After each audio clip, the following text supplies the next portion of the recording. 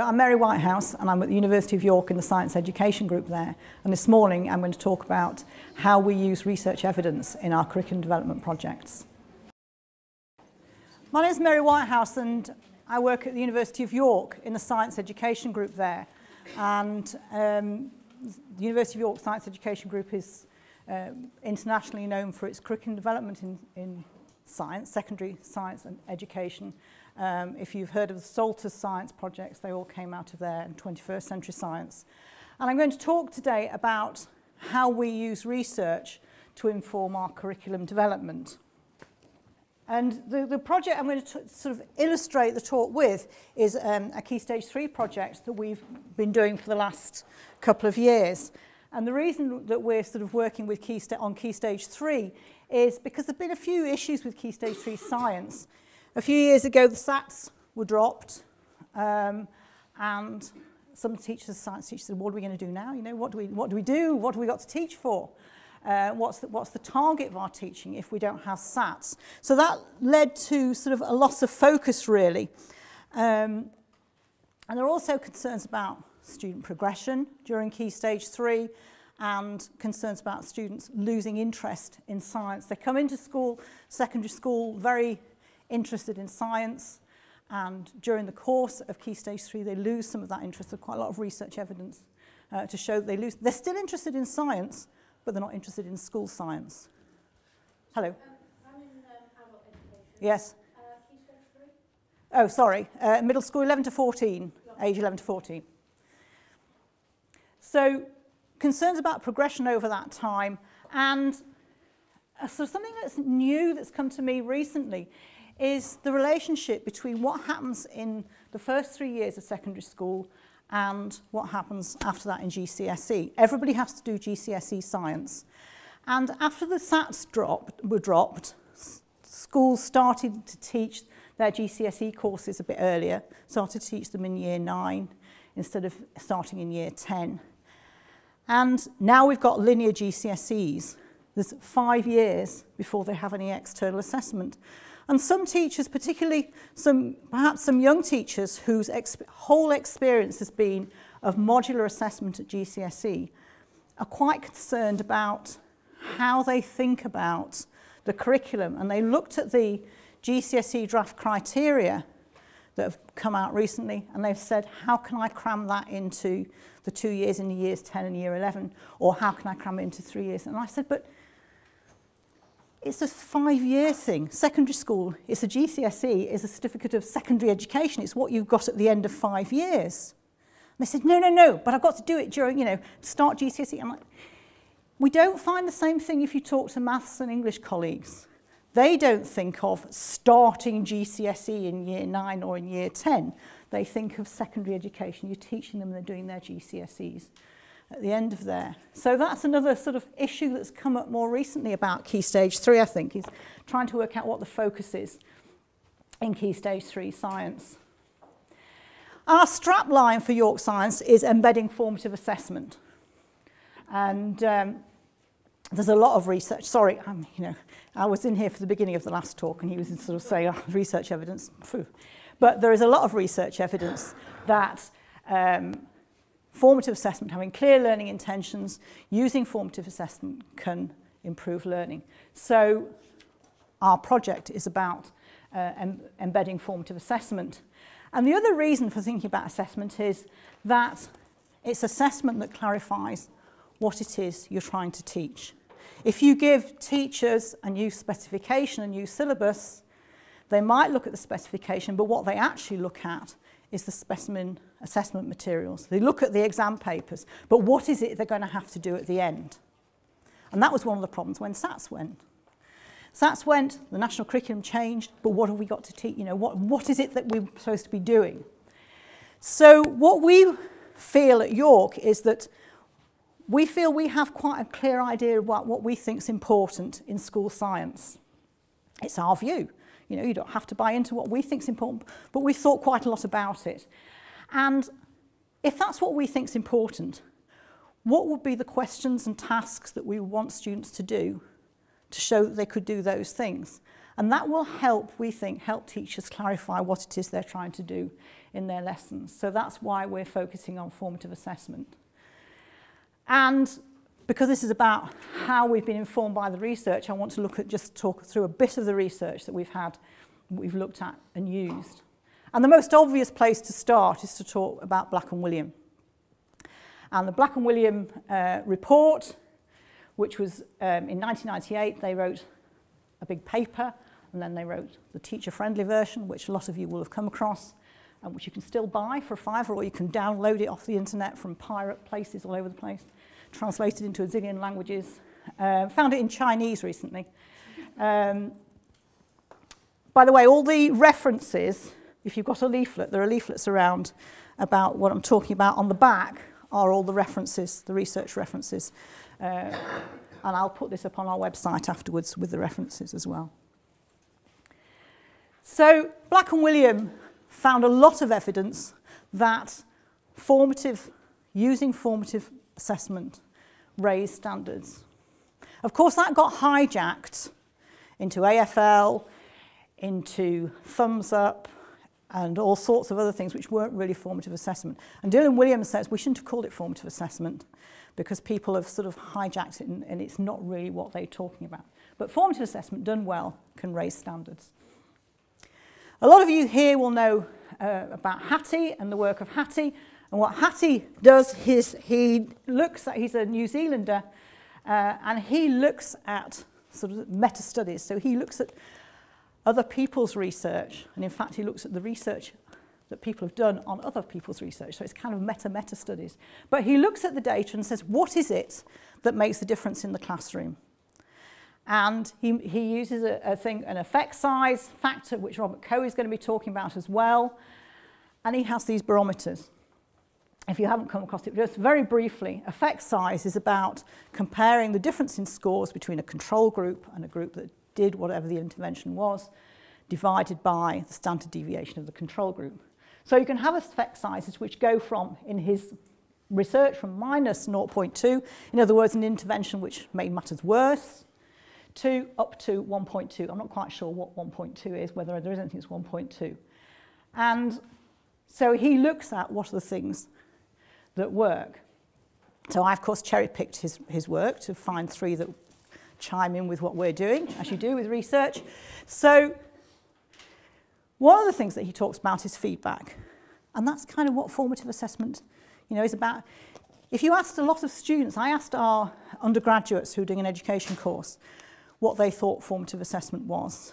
And we talked about it. And I said, have you experienced this in school, when you were at school? And one of them said yes. He said it was no comment marking.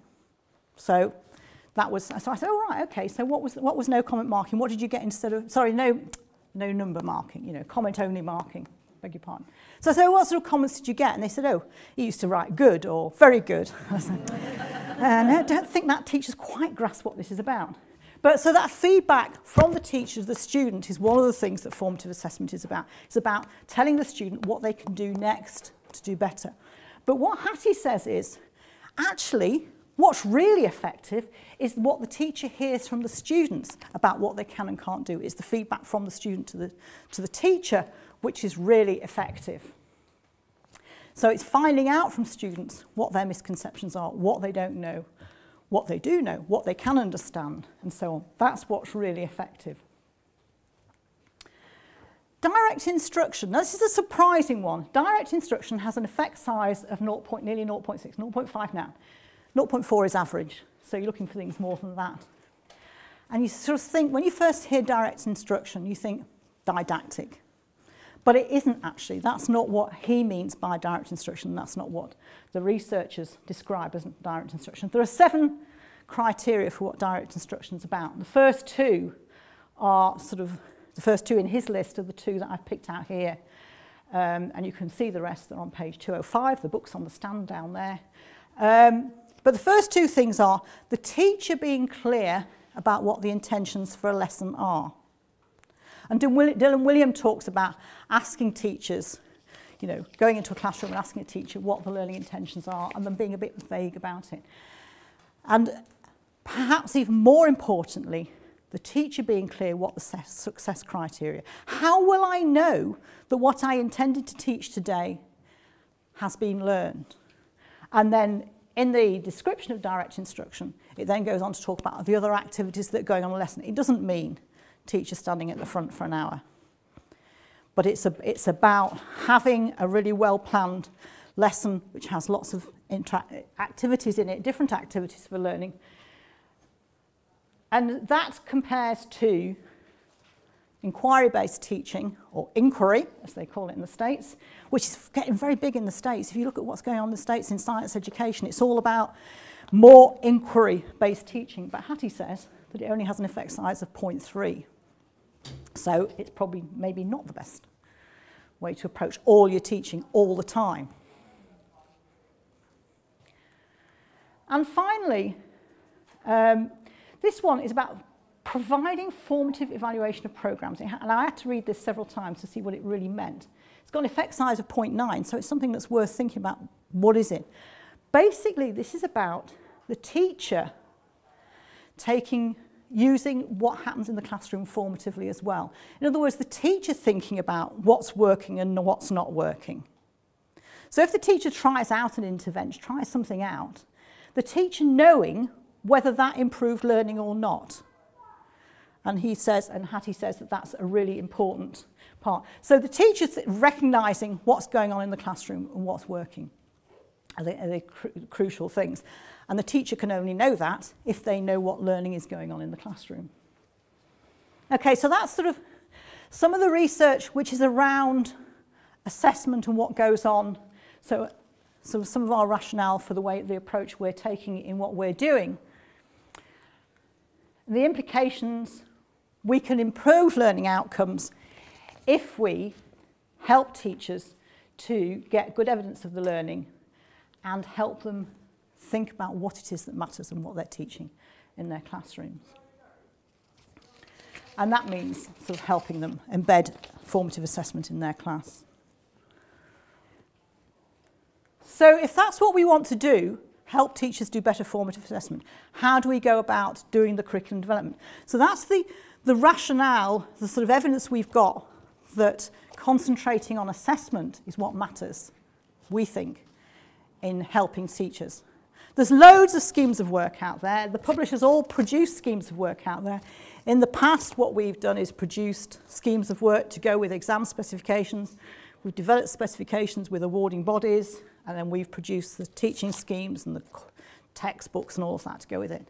This time we're not doing that. We're concentrating just on assessment.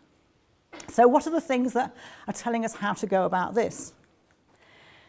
And the first thing is, this is one example of research. This is Wyn Harlan's work on how could we improve science education. And what Wyn Harlan is talking about is about what's wrong with what's going on now. And she says, and her group, the group that she worked with, which included science educators and scientists, there's a lack of coherence to science education. Children don't see the connections between the big ideas in science. It's just loads of stuff.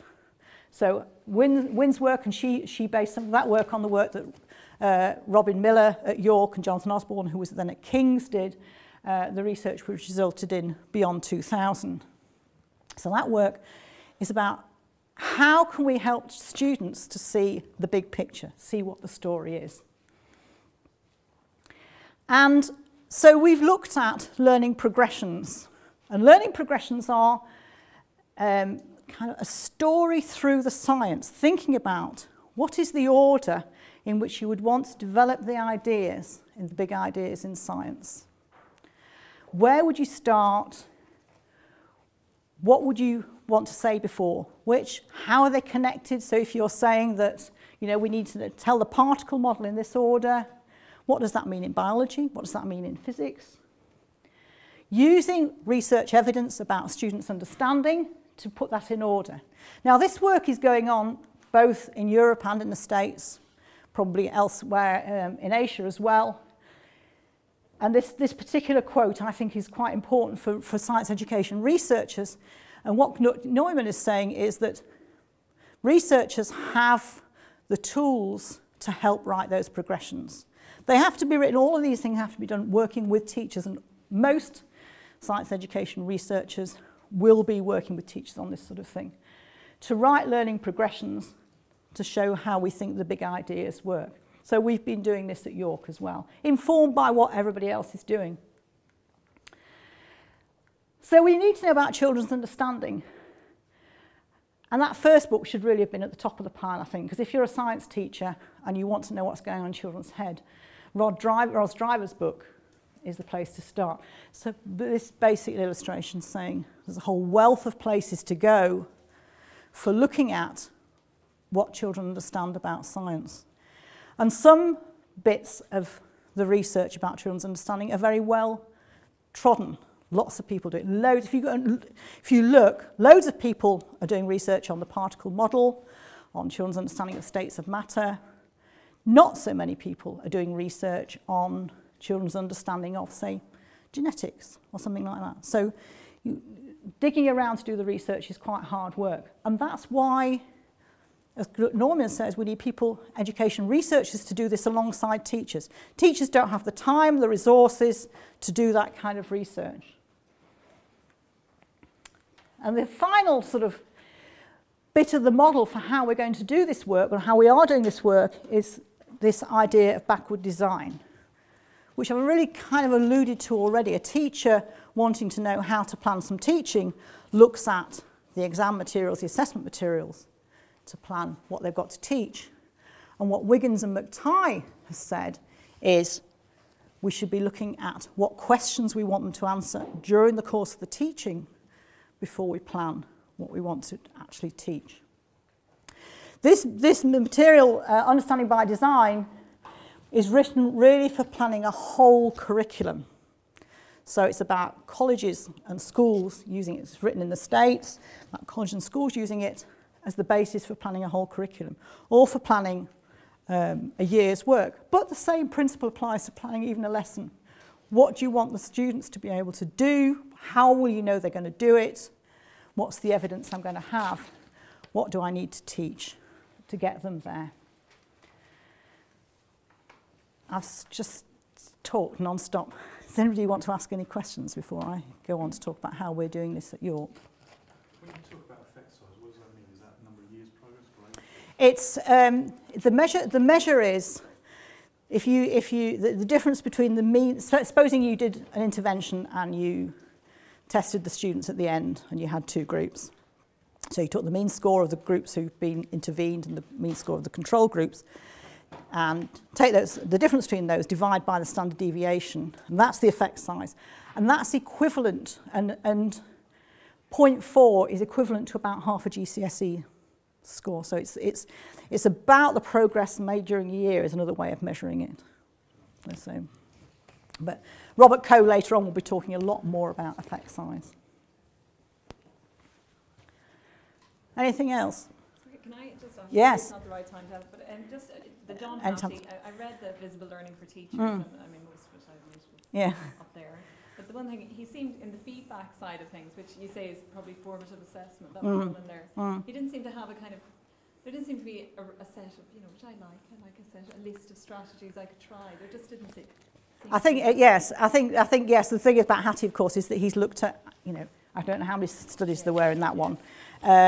So he's looked at a load of studies, and with any education research, as I think Ben Goldacre did say, you've got to actually look at what went on and who the research was done with and so on. I think in terms of formative attacked by the table football. In terms of formative assessment, I think that the reading for me would be Dylan Williams' book, which I refer to. A more recent book, Embedded Formative Assessment. I think that's my sort of very readable, much more readable than Hattie, I have to say. Oh yes, it's very, very readable. You could sort of, I bought it for my daughter for Christmas. Which is a terrible thing to do for a mother whose daughter's a teacher.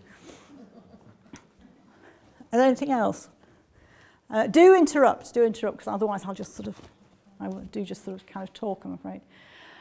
So what we're doing in York Science is, first of all, we're thinking about what the core knowledge is, so we're writing learning progressions for each topic. And you have to do that, and we'll see you do that for the whole of secondary science, even though we're concentrating on Key Stage 3. Then we say, well, what do we want the students to learn from that? Because the first thing is really just a list of stuff. Then we say, What do we want students to do to show that they've learned it? What's the evidence of learning?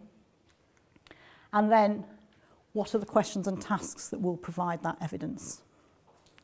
So at the end of the day, we will produce a bank of questions and tasks for science teachers to use.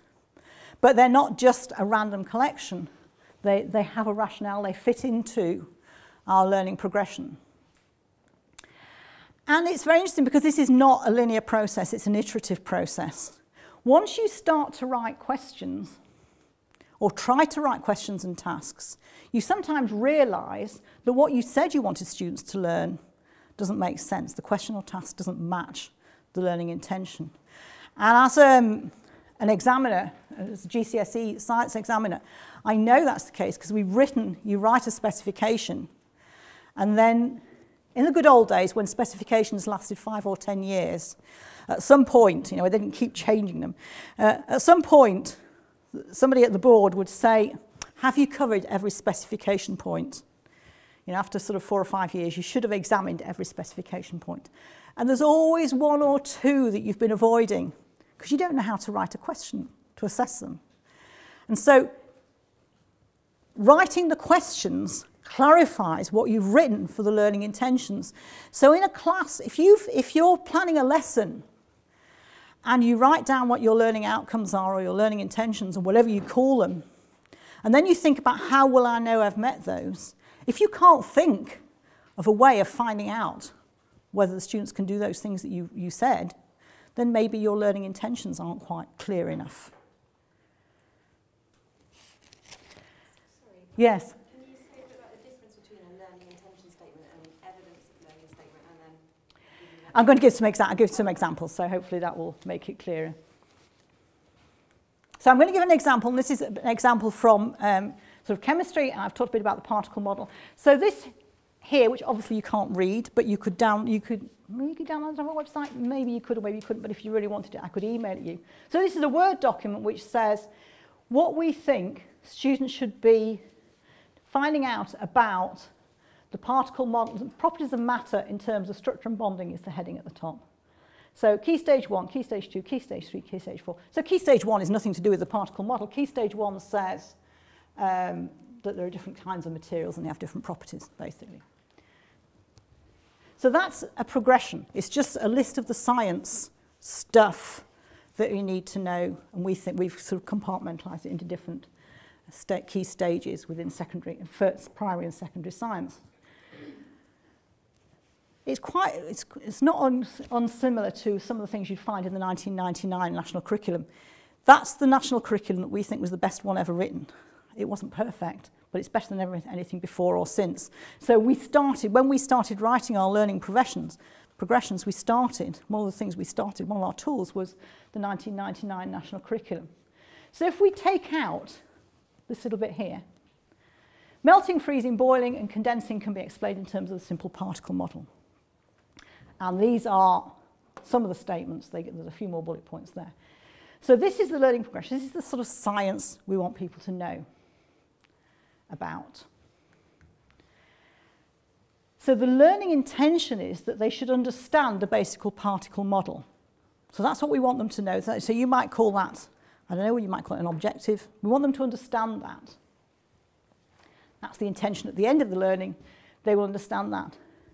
And this other bit here really is an exemplification of that in the learning progression in terms of what we think at Key Stage 3 level this means. What do you mean by understand? What do you want them to be able to do? How will we know they understand it? So the first thing is that you don't know somebody understands something unless they do something. You can't see a light bulb. Well, you might. A child's face may light up when they suddenly understand something, but you're not entirely sure what it was that they thought they understood. So from the learning intention, we write evidence of learning statements. These are the sort of things we think a student who understands that at Key Stage 3 will be able to do. Describe the main features of the particle model. In other words, write down a list of what they are and know what those things mean. Identify limitations in the model, understand how the model distinguishes between pure and impure substances, use the model to explain solids, liquids and gases, use the model to explain changes of state. So those, yes. Sorry, is the evidence of learning statements then are success criteria or learning outcomes or other terms? Are they the same? They are, I think you might call them learning out. Would you call them learning outcomes? People who use that language. We deliberately haven't used the language of outcomes and objectives and things because people get hung up about what they are. They are what you want us to see a student be able to do. So if that's what you, if that's it, yes. So at the end of your lesson, you'd like them to do some of these things. Okay. If they could do all those things, you'd say, I think they understand the particle model to key stage 3 sort of level, if they can do those things. But that isn't enough to say, and that's what a specification might say. They might just say, understand. It might say, these are the things we want to do. But what actually do you want them to do? So then our sort of, the hard bit actually is then writing questions. So I'm going to just pick one of these, describe the main features of the particle model and show you an example of a question that we've used here. So I'd like you to read this. How many of you are you all science teachers? Are the people here who aren't science teachers? So there are some people not science teachers as well. Okay, so we'll see whether the science teachers get this right as well. Actually, I'm not, I'm not going to ask you what you think the answer is, but I might ask the science teachers what they think their students might think the answer is. Now, this question comes from some research. It's a sort of research-based question in the sense that it's been used in research to find out what students think at Key Stage 3. Phil Johnson at Durham University has done a lot of work on students' understanding of the particle model and substances, and this is one of his questions. So, would anyone like to say what they think the correct answer is? The scientist's answer, I'll say, shall I save any embarrassment? The scientist's answer is C. There's nothing in between the particles. Science teachers, what do you think your students would say? A? Anything but C. Okay, so the answer is C. And the research, now this research is done with hundreds of middle school sort of Key Stage 3 students, slightly above average overall in ability than the national picture, and 20% of them, 21% of them thought the correct answer. Air and solid copper. They imagine when you talk about particles, they imagine these particles are embedded in that copper they can see. They find it, a lot of students find it very difficult to understand that that solid copper is actually made of these particles. The particles that you talk about when you talk about the particle model are embedded in the copper they can see, a lot of them think. Can I just ask you, yes. Why does this question show the particles as circles? Because that's quite a common particle model early on, that they're sort of, you know, sort of ball bearingy, circly things. Well, they are, aren't they? If they're anything. But why? That's what I'm saying, why is it circles? Why is it circles? Because the model that chemists will use for a long time after that is that atoms are sort of spherical. Because it's all a model, but that's the model we have, is that they're spheres. And then and this is one of the interesting, as you go through secondary school, these spheres become more detailed. To start with, they're just kind of ball bearings, and then in Key Stage 4, you'll sort of say, actually, kids, they're not really just ball bearings. You know, they've got a bit in the middle, and they've got these. And if you're a chemist, you tell them they've got these electrons in orbits, and if they're a physicist, you just tell them they've got these electrons sort of hanging around. So the model is that they're spherical. Thank you. Gosh. Okay, so that's one question. And having this data, teachers may not even have thought about this as being an issue. Some teachers say, I wouldn't even have asked that question. You know, I kind of assume that they know that there's nothing there and that what the model is like. Sorry, may I ask, at what stage would you ask them that? I mean, you know, you just wouldn't have told them what was in between. Is that it? The teachers would be teaching? Some teachers just kind of assume, yes. Myself as well. And yes. And then it would be just maybe at the end of the unit. Yes, or it might be during a lesson. It might be that you. Not at the beginning, like not before. Well, some children come in from primary school, having been given a fairly, you know, a primary school teacher who maybe is a scientist themselves, goes above and beyond what's in the primary curriculum and starts to talk about particles. So you might use it early on and say, well, what do you actually think now? You know, or you might use it later on. So just another quick chemistry one. What's in the bubbles?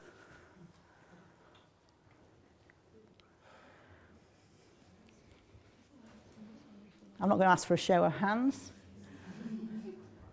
What do you think? What do you think that the Year 9 students? I would if you were all scientists. I might embarrass you, but I won't since. Yes, what this?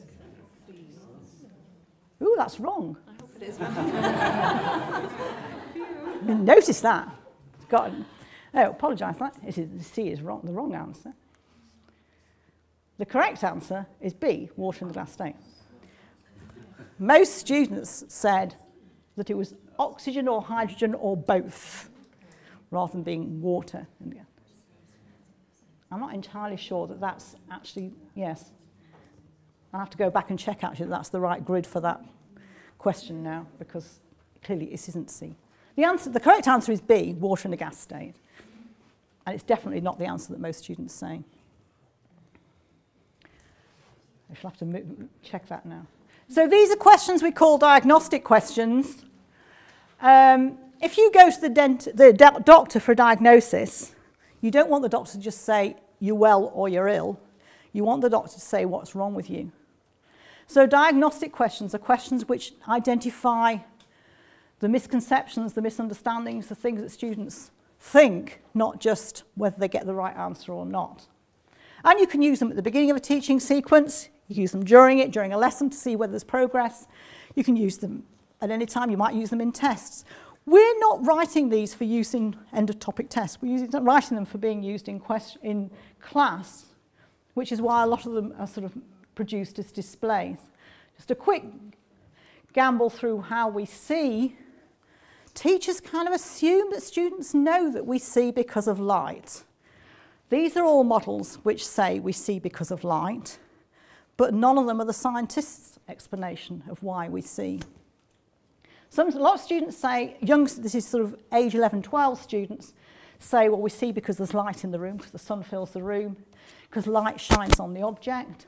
Light shines on the object and we look at it, so we see it, we turn our eyes towards it, we see it. Most, and this is this research here, most students don't say that. Now, if you're a physics teacher and you haven't established that, it might explain why students don't understand what virtual images are. And I'd never really thought about that, I confess, until I'd read this, until I read what Edith Gresin said.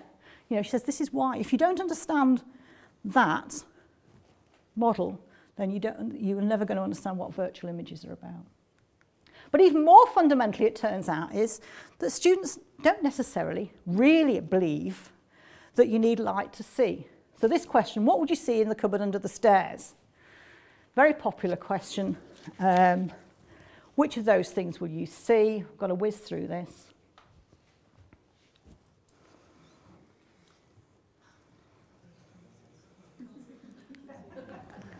Correct answer. These are in your little leaflet. This question is in your leaflet, although you probably can't read it. It's probably easier to read on the screen that isn't here. The correct answer is D. If there's no light getting in, the light's turned off, you'll see nothing. Lots of children will think that if you stay there long enough, you'll see something, because when they switch the light off in the bedroom at night, it's dark, and then after a bit, your eyes get used to it in their perception, and then you can see things dimly. They've seen cat's eyes shining. They think shiny things give out light. Rather than just ask that as a simple question, and this tactic, you can use it with lots of questions. Ask them how confident they are in their answer. Do they think this is right? Do they think this is wrong? That reveals a lot about understanding. I put this question on our website, and a teacher, I don't know whether she's at Perpetual Motion's not here, is she? I haven't seen her. I don't know her. But she tweeted, I've done this, and she tweeted this photograph, and she said, only one child in the class got it right. Most of them thought this. So she learned a lot by using that kind of a question. She then went on and used the same kind of thing on our website, her blog. She blogs on our website about how she used diagnostic questions. She adapted it, she changed it. She had one that was an ethics, well, she had one about something to do with genetics. And she was in a church school, so she changed it from I think this is right, I think this is wrong, to I think this is correct, I think this is incorrect. Because she didn't want to get confused about whether they were talking about the ethics of whatever the question was or whether they were talking about the science of it. Okay, last example I want to show you is to do with teaching about cells. Most Key Stage 3 students think that cells are like flat pancake things, like you see under the microscope and like you see in drawings in books. If you give them some plasticine and say, make me a couple of cells, what will they make you? These are quite good, actually. But they are a bit flat. One of the things it does show is that they know that there's a variety, that not all cells are the same. They know that there's different kinds of cells. So we think this is a nerve cell. We think this is a blood cell. We're not entirely sure what we think these are. Ciliated something or others. And that, what's that one? And what's wrong with it? It's got chloroplasts in it.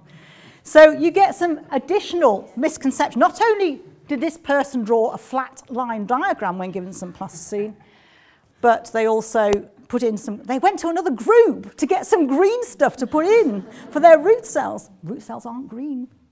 Now, can I just tell you that this was not year 7, year 8, or year 9. These were PGCE students. Possibly not biologists. We have a science PGCE, so some of them might have been biologists, but it could be physicists or chemists as well. Last question. POE. How many science teachers here know about POE? How many science teachers here don't know about POE? I haven't heard of POE. Predict, observe, explain. Before you do the experiment, predict what you think is going to happen. Use your knowledge to explain why you think that. Immediately become more engaged in the experiment, so that when the head comes in and wanders around and asks them what they're doing, they can tell them, I'm trying to find out this because I think this. This book here, which I can recommend, it's out of print, but I've just got a copy off Amazon secondhand. What White and Gunston says, get them to write down. So if it's a demo, what do you think is going to happen? Do this, what do you think is going to happen? Thank you. What do you think is going to happen? Write it down. Don't talk about it, write it down so that it's your prediction. Write down your observation so it's yours. Before you say what everybody else saw, hear what everybody else thinks they saw, you write down what you saw. And then reconcile. Very powerful way of finding out what students are thinking about an experiment, what their understanding is. Makes the practical work more. If you haven't come across Veritasium, who writes some great videos, he makes some great videos, an Australian guy, that you can use if you haven't got the sort of kit to do things yourself. So this is an experiment, very last thing, you've got this experiment in your sheet. This is for the geeky physicists amongst you. Another one, we tried it out with PGCE students, and they said, oh, the experiment doesn't work, because it didn't do what they thought it was going to do. They didn't say, oh, our theory's wrong. They said, your experiment doesn't work. So, rules don't work unless you use them all. What we found out is it's really hard to write good questions. And it's really hard to cover some of the topics, such as how science works, which is now called, what's it called in the new national curriculum? It's gone out of my head. Working scientifically, yes. But we're working on all of that. Dylan Williams says sharing high quality questions is the best thing we could do, which is what we're trying to do, is to create these high quality questions. That's the book. Yes, if you want to know about how to do embedded formative assessment, that's the most readable thing out there. So what we're trying to do is convince teachers to use these kinds of questions in the course of their teaching. And that means CPD as well as writing stuff. I'm sorry, that was a real bit of a gallop through.